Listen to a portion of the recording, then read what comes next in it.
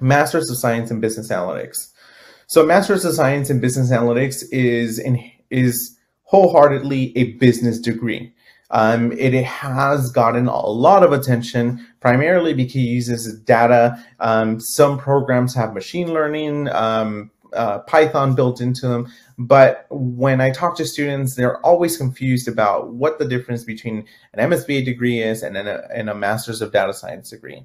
Well, the simple answer is this is a business degree. Your focus is on using data to answer business problems or make business decisions. So the program structure usually across the US is relatively short. 1 year program, depending on the program, it can be 9 months. So it can be from September to June. It can be 12 months from September to September, or it can be 15 months, which would be September to December, with different variations. And it might be available for spring admissions, or I should say spring intake. So it really depends on the program that you are looking for. Most of these programs are going to be STEM eligible, which means that you get 36 months of OPT, and I'll come back to this point in a second. Their curriculum tends to be theoretically and practically based curriculum, meaning that you're going to get PhD professors who are teaching you their theories and how they are cutting through the industry and providing you those tools so that you can, go out into industry and perform those tasks. Most of the programs have a capstone program, but it's a very good distinction that I'll make in a later note. And tuition is relatively expensive. The Master's of Science in Business Analytics came about in 2009-ish, and since then it has blown up here in the United States. There's close to probably around 200 programs that are focused on business analytics from leading business schools. A typical curriculum, it gives you analytics programming, data management, data visualization, data mining, forecasting, marketing analytics, and operations to supply chain. This is very different from a Master's of Data Science, and I'll explain the difference when I switch over to the data science. But as you can see, the analytics and the programming is less in an MSBA curriculum. So a lot of students that are coming from different regions of the world and are much more technical, they have experience in Python, they have experience in C, or they have experience in doing machine learning. They come into these programs because they see business analytics as a pathway towards becoming a data scientist. And when they arrive and they do the program, they often say, I wish the program was much more technical. I enjoyed it, I had a great experience, but I really wish I had more hands-on, I had more advanced principles to learn. This then turns into the experiential learning. The experiential learning in MSBA programs tends to be a capstone project. That can either be faculty or industry partners. And it is very difficult to know which one is which. UCI Mirage has an industry partner capstone project. And what that means is that they contact large companies and they ask if they have problems to solve using proprietary data. With proprietary data, we give students the ability to practice on real-world problems. And so it gives us a leg up when it comes to recruiting other students, is because we're giving you something that not a lot of other programs can offer. Smaller schools, schools that maybe in the Midwest, here in the US, they tend to not have as many companies surrounding them, primarily because of where they are located, even though they may have large companies. And so they rely on faculty to create capstone projects.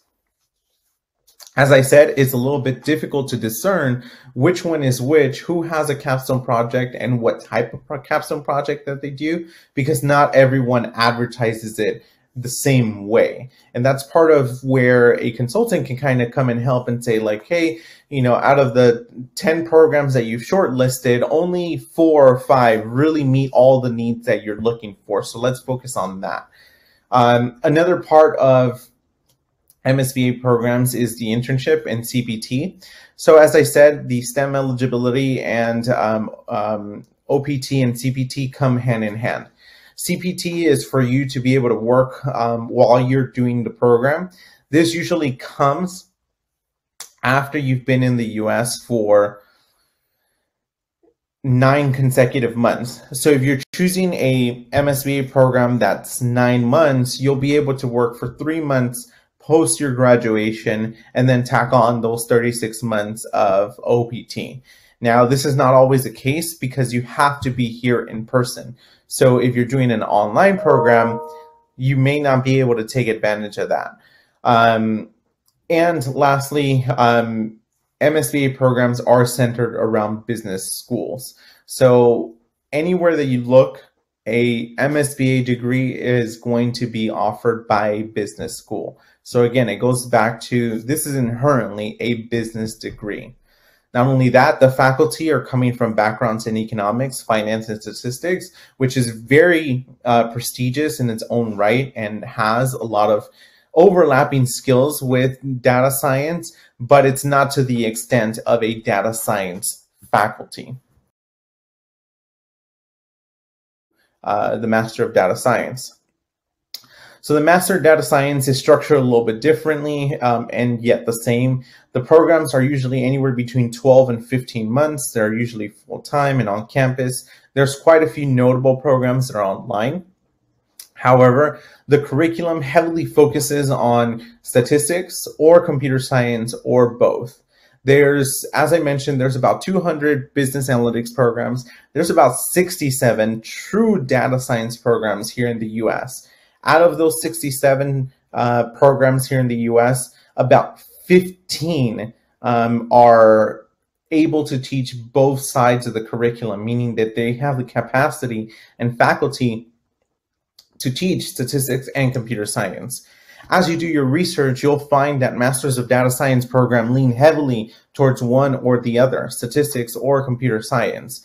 And when students come out and get into the work field, they often feel like they need one or the other that they just weren't taught in school. So our program here at UCI, and along with 14 others, really have the capacity to teach both statistics and computer science. And this is very rare because we have established faculty in these areas. So when you're looking for Masters of Data Science program, I encourage all of you to really look at the curriculum and whether or not it leans one way or the other, because that tells you a lot about where they are as a program. Similar to the MSBA degree, this is a STEM eligible degree in its 36 months of OPT. There is an experiential learning, but usually with MDS programs, you also have an experiential with a capstone and an internship integrated into the curriculum, which is a little bit different than MSBA. Some MSBA programs do have an internship, but they tend to be relatively rare. Tuition is actually lower for these programs in comparison to an MSBA degree, and that's primarily because you're not paying for the price tag of a large business school here in the US. So typical curriculum for Masters of Data Science is linear algebra, optimization methods, probability, machine learning, neural networks, time series analysis, heavily technical application. So if you're a student and you're trying to discern where you should go, you ultimately have to answer the question, do you want to be in business management or do you want to be solving complex problems within an organization? If it's the latter, an MDS is the degree for you. So as an experiential learning, MDS programs do tend to have capstone programs, and similar to MSBA, depending on the program, it is either faculty-driven or industry-based partners. So with MDS here at UCI, we have an industry-based partnership, and we partner with Children's Hospital of Orange County, and we've also partnered with Edwards Life Sciences to help their organizations advance their data science teams and their data science initiatives. To give you an example, the Children's Hospital of Orange County here here in Irvine is looking to do an image analysis to help diagnose pediatric cancer at an earlier state. And they're using machine learning models and other methods to help doctors diagnose at an earlier rate. Obviously, our students are heavily involved with this project, and the results won't be immediate, but they're building the foundations for them to define that problem. Not only that, but Masters of Data Science also tend to leverage the faculty and the ecosystem that they have. So as I said, MDS programs tend to be centered around computer science, engineering, mathematics schools. So they have a lot of resources put into it.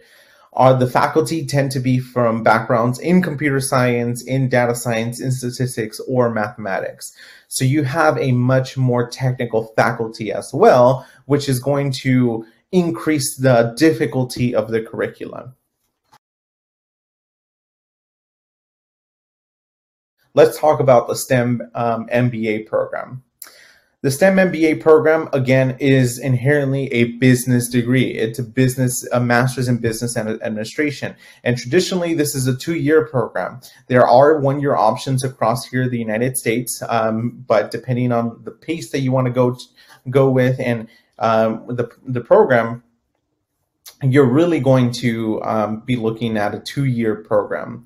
These programs are STEM eligible, and this is where I'll define what STEM eligibility is. So here in the United States, when we talk about STEM, we have defined a program to have sufficient technical or quantitative courses inside its curriculum to identify it as a STEM program.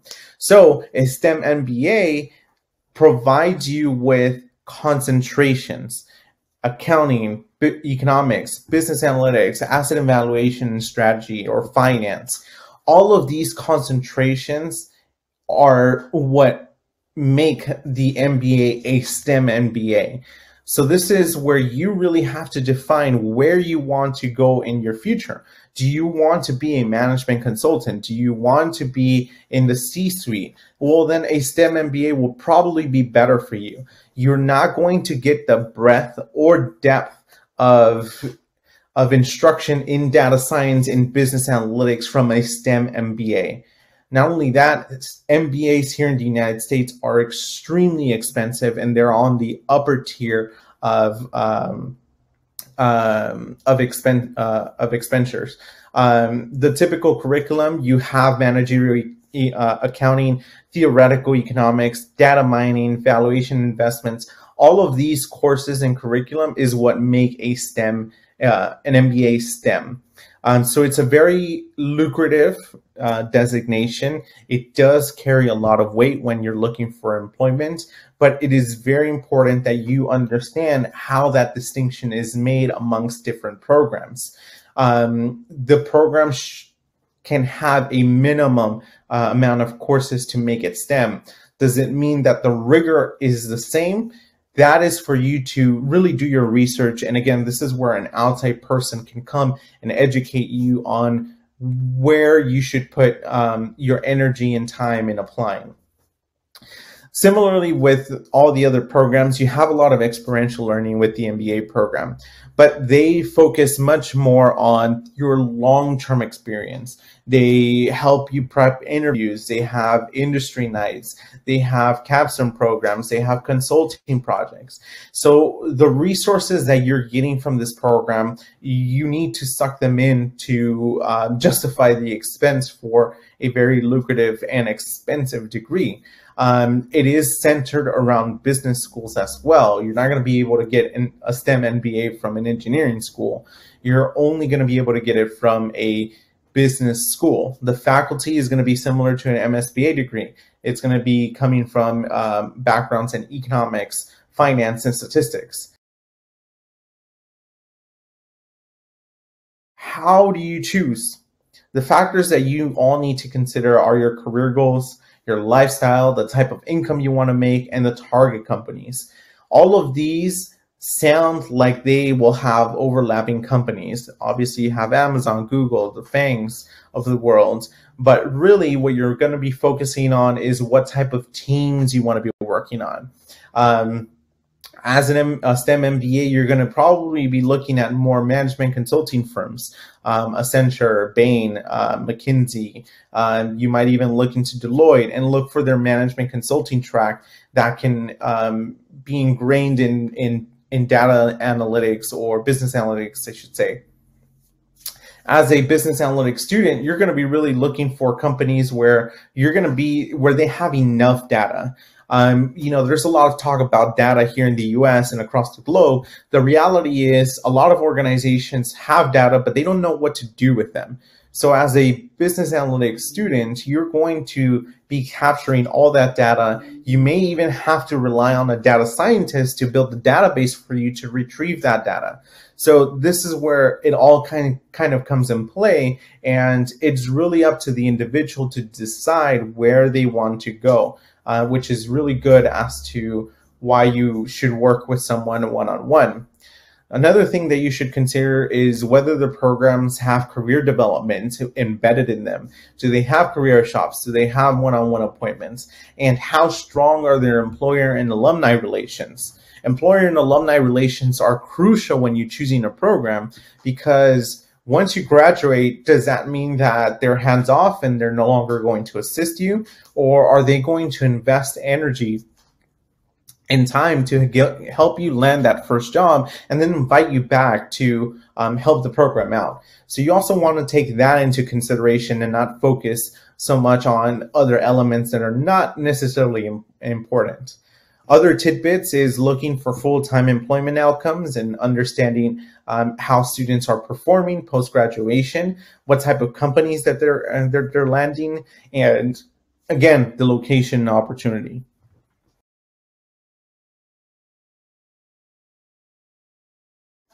The last thing I want to note on choosing a degree is when you're choosing a graduate degree, note that I have not mentioned any rankings within my presentation, and that's for a reason. Rankings are very skewed, especially US News and World Report.